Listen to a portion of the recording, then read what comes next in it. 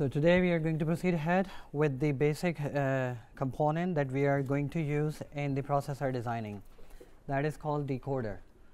Okay, so decoder has some characteristics, which is it contains n bit input and it has 2 to the power n bit output.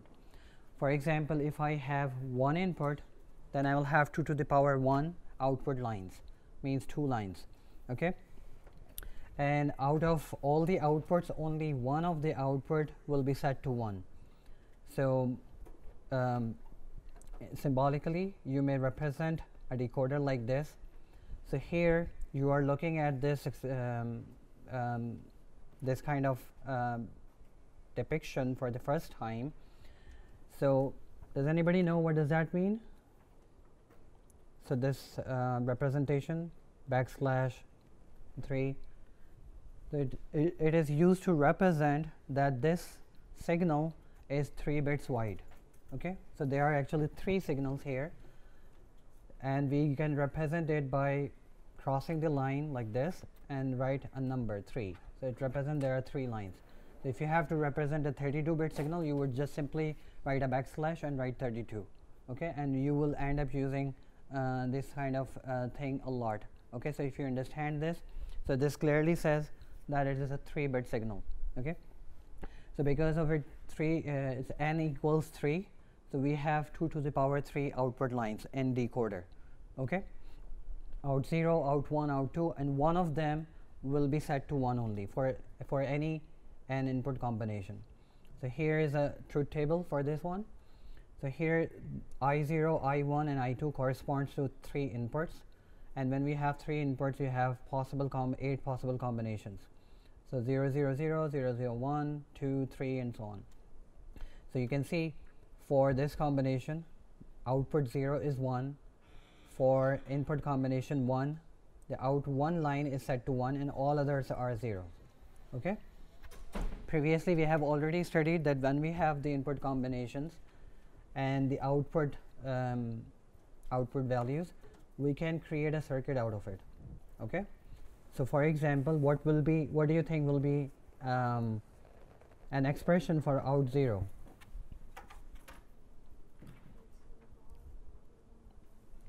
It would be I0 bar, I1 bar, I2 bar, right? Because when all these 3 values are 0, the output is 1.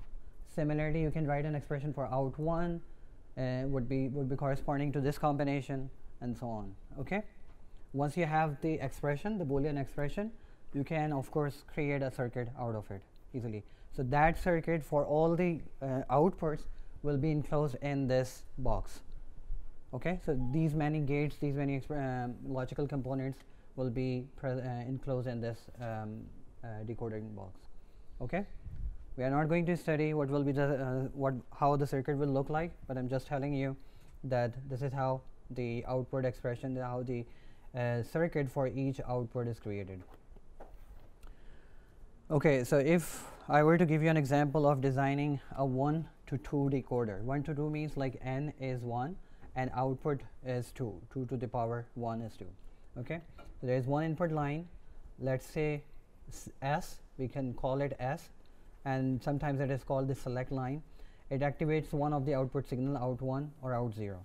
Okay, so the logic equations of this could be simply, if I were to ask you like what is the logic equation of out 0, how would you describe out 0 in terms of Boolean expression? S bar. Simply S bar, and out 1 is S. Okay, understand?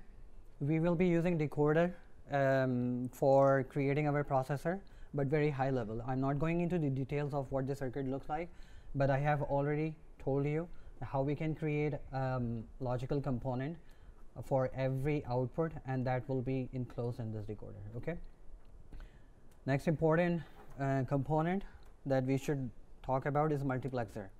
How many of you are already familiar with this multiplexer? Okay, good. In which course? I was doing honors project for that when it was in 20. Okay. 2500. Okay. All right. So the multiplexer selects one out of multiple input sources. So in decoder you have n inputs and 2 to the power n outputs. In multiplexer we have n inputs, we can have n number of inputs, but there will be only one output. Okay, it helps us select one input, connect one of the inputs to the output lines. Okay, if you were to write a program, you can simply develop this logic with the help of if-else structure. So if, for example, S is 0, connect input A to C, otherwise connect B to C. And graphically you can represent a mux like this. So if when the value of S is 0, so 0 corresponds to this signal, select signal. If S is 0, then A will be connected to C. If S is 1, B will be connected to C. Okay. So the logic expression of this mux is simply this. Again, the main point of discussing this is to help you get familiar with the behavior of the multiplexer decoder. All right. So if I ask you to draw a circuit of multiplexer for the following logic expression, again this is very high level description, high level depiction of multiplexer. You can easily determine what the circuit inside this box would look like. So just consider this as an activity for 2 minutes. Try developing multiplexer. And the reason why I'm asking you to construct a circuit here is because the next slides are built on this exercise.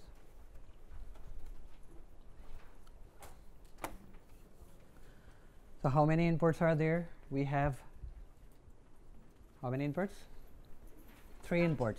A and B are the main input, and S is also acting as an input, which helps us select whether A should be connected to C or B should be connected to C.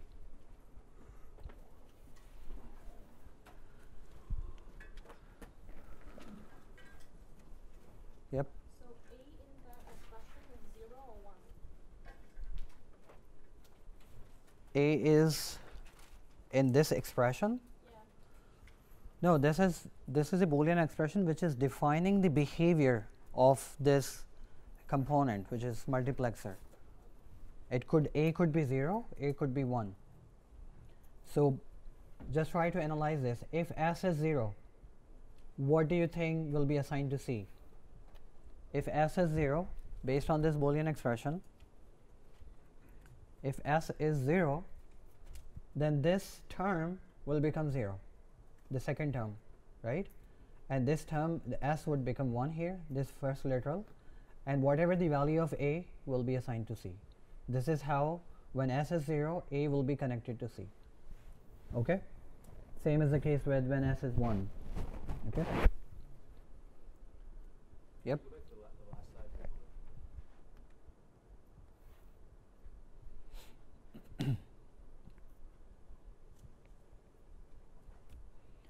You can simply drive the Boolean expression by following the same designing steps.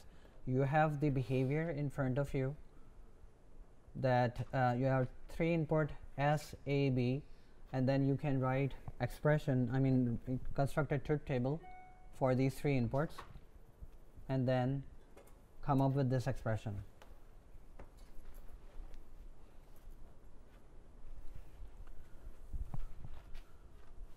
S bar A B.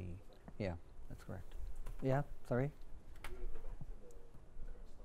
Yeah.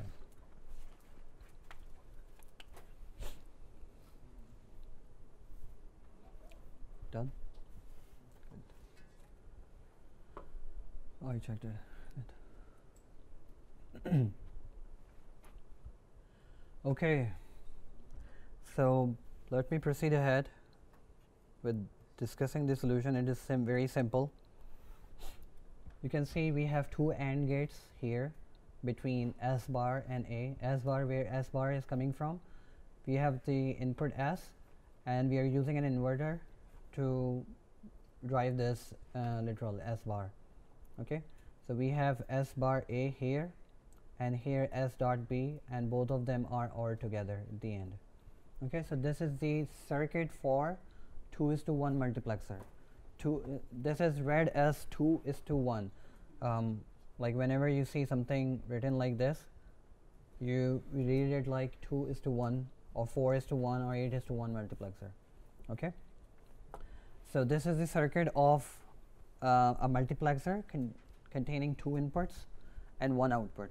Select line will always be there for selecting which input should be routed to the output. Okay, so this is a 1-bit 2:1 mux. What do I mean 1-bit 2:1 mux? The input signals are 1 bit wide. I mean A is 1 bit, B is also 1 bit, because C is directly connected to A. What if we have to create a 2-bit 2:1 multiplexer? What we will be doing, the logic expression will remain same. Now here A is a 2-bit signal, B is also a 2-bit signal.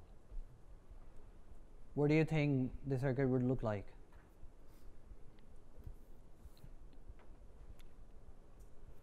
Any rough idea?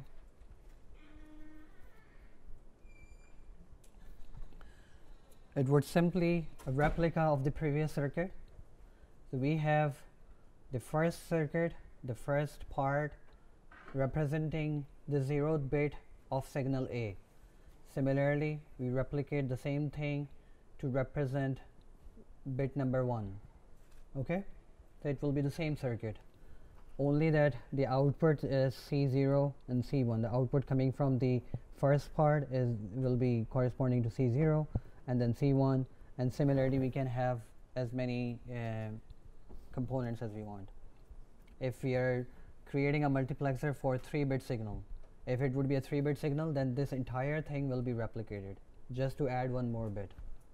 Okay, so you can imagine that if you have 32-bit value, just like we have been talking about so far, registers 32 bits wide, memory locations are also 32 bits wide. Okay, so this is a 2-bit 2:1 mux. How do we design a 32-bit mux? Everything will be replicated. So 1 2 3 4 4 gates are replicated 32 times. Okay, so this is the circuit of the 32-bit multiplexer, and we will be using 32-bit multiplexer in our processor designing. So we can, on the high level, further high level, we can represent this is like this. So A0, B0, the first mux, and B30, 30, and A31, B31, and select lines will still be selecting all the muxes together. Okay, so if the select value is 0, it will select all A31, A30, A0, and then we will get the output C0, C30. Okay, and further to make things easier, we can simply represent 32-bit mux with this symbol. Okay, so A corresponds to 32-bit signal, B also corresponds to 32-bit signal, and C output would also be 32 bits. Okay, any question here? So decoder we will be using mux. So you should know the behavior of mux, how mux works. So when select line is 0, for example, it will be specified here 0 or 1. So if it is 0, then the entire 32-bit values will be connected to the output 32-bit. Okay, similarly for B, if a select line is 1. Okay, what about 4:1 mux? So we have talked about 2:1. In the last slide, this is still called 2:1 mux, but each signal is 32 bits wide. When we have 4:1 mux, there will be 4 input lines. So to select either of these 4 input, or to connect either of these inputs to output, what should be the width of select line? Yeah, 2 bits. Why 2 bits? Why 2 bits? The previously select line was only 1 bit wide. So if a signal is 1 bit, it has a value either 0 or 1. It can help you select 2 of the inputs, which is connected to 0 or 1. If you have more inputs, then you have to select the width, increase the width of the select lines. Okay, when it is 2-bit, then you can select 0, 1, 2, 3. Okay, how many of you understood this? Is there any confusion? Select line, if it is 2 bits wide, then in 2 bits you can represent a value 0, 0, 0, 1, 1, 0, and 1, 1. Okay, so with the help, we can tie this one to A, B, C, and D. So when the value is 1, 1, the input will be routed to Z. Okay, that's why we need select lines. The width of the select line should be 2 bits wide. Get it? What do you mean by D is rooted to C? Well, sorry? Is that what you said? D is rooted to C? D is rooted to C. So we have been talking about the multiplexer. The behavior of the multiplexer is it helps connect one of the input to the one single output. There are multiple input lines. We have to connect one of the line to the output. Okay, so only choose one input and connect it to the output. So the select line will be 2-bit wide. So again, this is very important thing to understand. If you understand this concept, you would be able to easily answer some questions in your exam also. Okay, you might be given a different number of inputs. You should be able to, based on the input, you should be able to identify the width of select line. Okay. All right, in your HDL program, which you are going to start from the next lab, you can simply write a code using if structure to create a multiplexer using Python, in Python programming. Okay, so if select line is 0, z dot next, what will be the next value of z? Is the will be a, and same is the case with 1, 2, and so on. Okay.